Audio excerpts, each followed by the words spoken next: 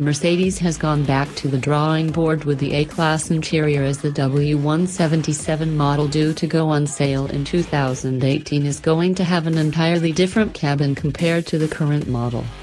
The first change you will probably observe is the dual display layout derived from the more expensive model of the range, but the screens will stick out rather than being fully incorporated into the dashboard like they are on the E-Class, for example. Of course, the attached images are showing the top of the range A-Class, complete with a pair of 10.25-inch wide displays.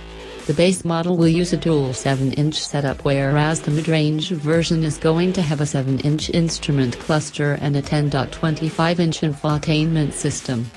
Blue and yellow are only 2 out of a total of 64 ambient LED lighting colors the new generation will be available with, thus representing a major increase from the current Gen's 12 hues. If the steering wheel looks familiar, it's because it has been sourced from the S-Class to enable Mercedes' entry-level model to send out a premium vibe. It's just about the same story with those nifty turbine-style air vents, as these look similar to those of the E-Class Coupe and Cabriolet. Moving on to the multi-kinter seats, Mercedes points that these are usually seen in models from higher segments. Not only that, but the 2018 A-Class will be the first car in the compact segment to boast seats that have been developed using computer-based comfort simulation.